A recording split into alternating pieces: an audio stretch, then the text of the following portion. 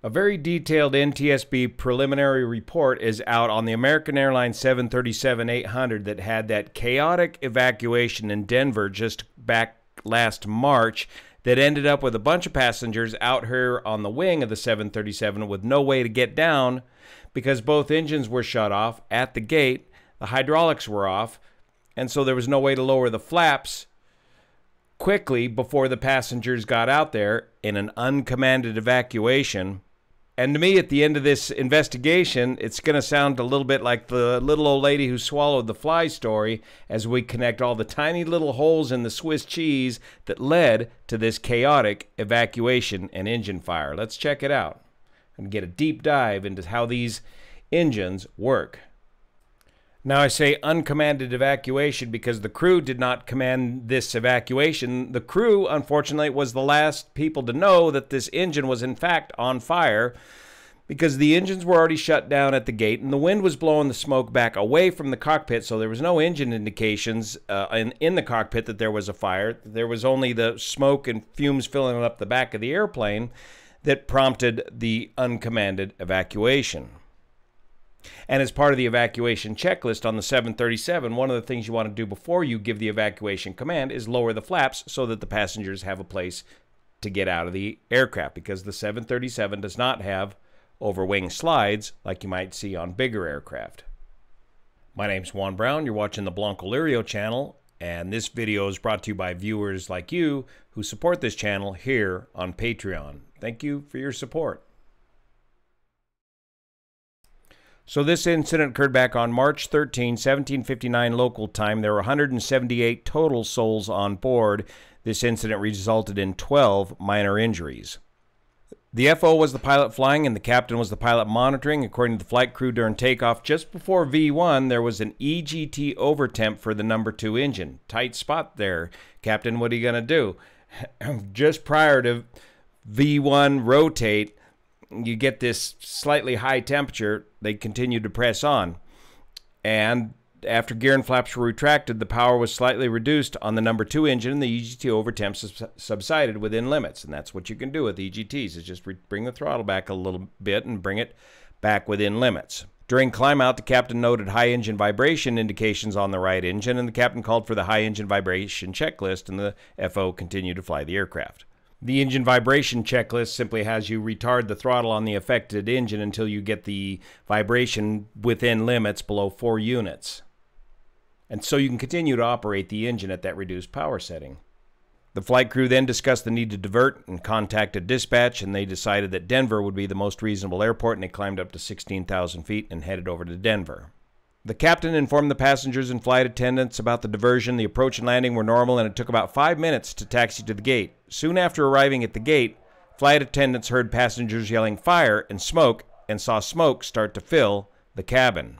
One of the flight attendants tried calling the flight crew but did not get an answer. Another flight attendant knocked on the cabin door to alert the flight crew that there was a fire outside the airplane and smoke in the cabin.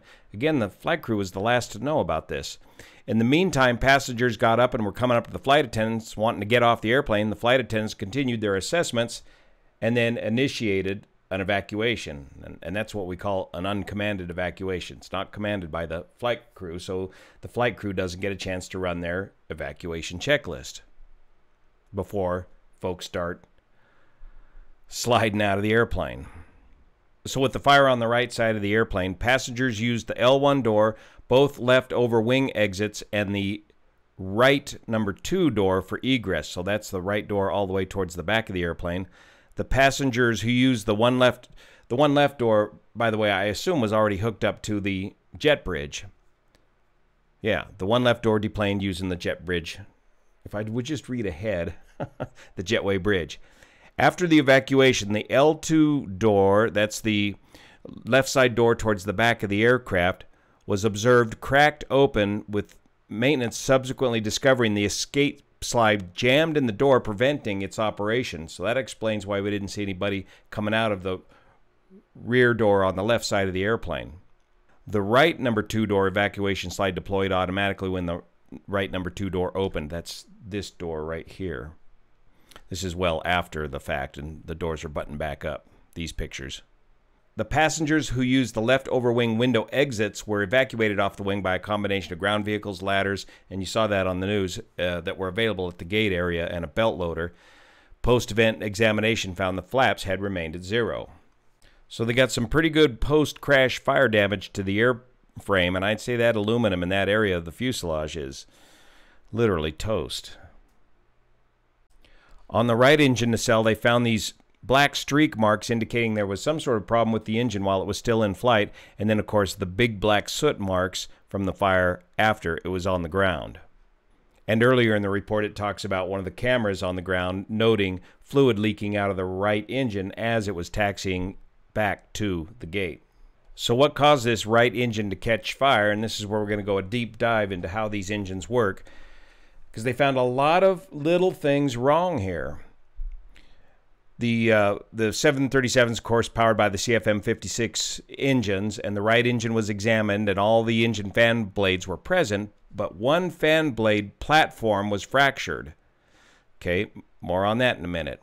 In addition, the lock wire of a fuel fitting on the variable stator vane was loose and installed in the incorrect direction. I'll explain that in a minute. The variable stator vane actuator rod end was incorrectly fastened and secured to the VSV actuator, allowing fuel to leak from the fitting. So there's where they got the fuel for the fire. The variable stator vane rod end muscle line was fractured in the weld, and the 6 o'clock sealed drain line of the inboard thrust reverser half was blocked with sealant above the lower bifurcation fire seal and in the exit tube. So this explains the fuel, or the source of the fire was this fuel leaking from the variable stator vane valve, and then the fuel was not draining properly out of the engine because the drain was plugged, and so they had a post-engine shutdown fire contained within inside the cowling of the aircraft. Now they found the L2 slide, that's the left rear slide that didn't work, was found removed from its bustle on the floor of the L2 passageway with its safety pin installed, and the slide pack was inspected with the Bannis latch was found to move freely. There were some dark scuffs on the outboard side of the pack, and there was a tear on the underside of the girt fabric toward the center. So some of you door slide experts, can you tell me what's going on here? Did somebody do something wrong with this slide that got it in this condition, or was this indicating some kind of a problem with the slide that would have prevented it from deploying correctly? So they got good FDR flight data recorder information, 54 hours worth with over 1,000 parameters recorded, but the crummy cockpit voice recorder once again failed us. The cockpit area microphone channel of the CVR recorded an hour of audio prior to this time. However, audio from the cockpit area monitor was unintelligible for the full duration of the recording. Okay, let's get into it in detail. What was it that caused the engine vibration? And it sounds like they're looking at the one fan blade platform that was fractured. What is that? There's a neat old video out here on YouTube about a teardown of a CFM56 engine, the fan blade section here, and the platform is this piece located right here. Stand by while I increase the size of my mouse. There, can you see me now? So here's the fan blades mounted into the hub, and the platform is this piece in between the individual fan blades, which helps aerodynamically smooth the design of the air going through the fan section and help lock the blades in place and keep them from rattling around so much. Agent JZ, if you can add anything to this in the comment section and make sure I'm getting this right. So in order to remove the blades, first you got to lubricate them all up, get them all nicely loosened up, and then remove the platform first, this bit in between the blades. Install puller 856A3779 on the platform to be removed. Now check this bit of body English it takes to get this first one out of here. Lift the rear of the blade root into the slot of the booster spool forward flange. While you keep the rear of the blade root lifted with your hand, push the second blade with your elbow. So you're working with two blades at the same time, and there it is. The platform popped right out of there. So Repeat that was the process component with the that was platform fractured, located on the presumably causing the engine vibration. Once you get the platforms removed on each side of the blade, you can begin removing the individual blades. They just slide out of the hub.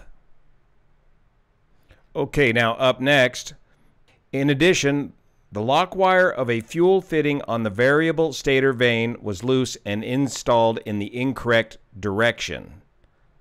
This is basic safety wire 101. So first off, what the heck is a variable stator vane and actuator?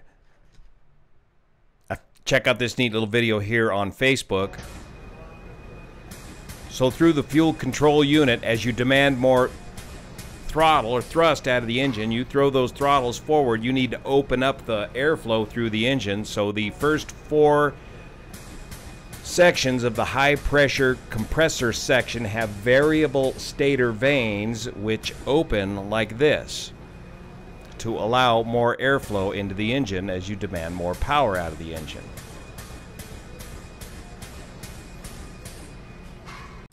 So here's a neat cutaway view animation of the CFM56 engine. Starting from the left, here's your fan, and then there's 12 stages of compression. The low pressure stage and the high pressure stage, and here's the 1, 2, 3, 4, the first 4 stages of the high pressure section, which have these variable stator vanes. See these pins located on here? Stator, stationary, these vanes don't move. Let me roll the animation here. There's the rolling compressor blades, or the turning compressor blades, and then the stationary ones that you can adjust with the variable stator vane system. So this is the stator vane actuator, with the actuator rod end shown here, which is powered by high pressure fuel, and then this actuator runs all this monkey motion here, which adjusts the variable stator vanes around the engine. And it was problems with this that they found on this component that caused the fuel leak. Specifically, they mentioned that the variable stator vane actuator rod end was incorrectly fastened and secured to the variable stator vane actuator, allowing fuel to leak from the fitting. And also this issue about lock wire. Safety wire 101, righty-tighty, lefty-loosey, the right-hand rule of thumb. Remember, as an A&P student, the first thing I learned is your thumb is the bolt and your fingertips are the direction that the safety wire or the bolt has to go to get tight. And you always got to safety wire your bolts so that you safety wire them in the righty-tighty condition, right? So here's this bolt safety wired around to the right, and then this safety wire has to wrap around the other bolt in the righty-tighty condition as well, like that. If you were to wrap this wire around this way and send it through this way, you're tending to loosen up the bolt. So the safety wire always has to be done in the correct direction, and it needs to be kept tight around the fastener as well. And here's the trick to doing that. One big loop with the safety wire pliers to get that last bit tightened up around the fastener to create nice, crisp, clean safety wire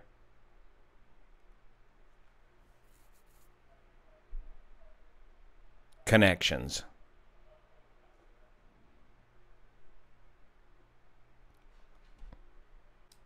Maybe it's better for the camera if I hold my hand this way.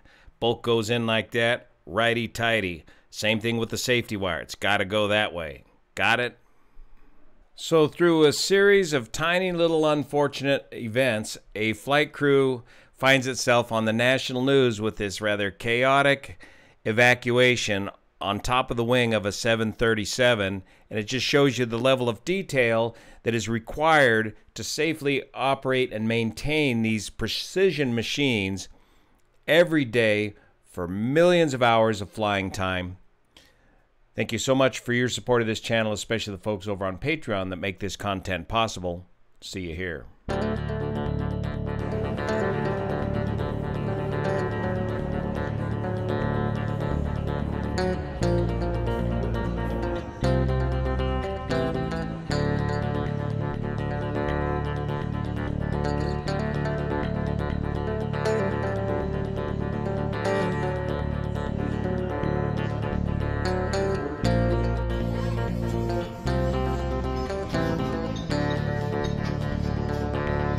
Well, it doesn't look like we're flying out today now.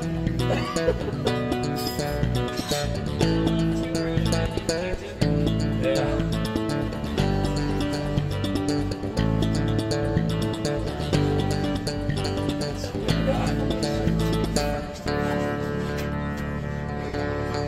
Oh, there's people, yeah.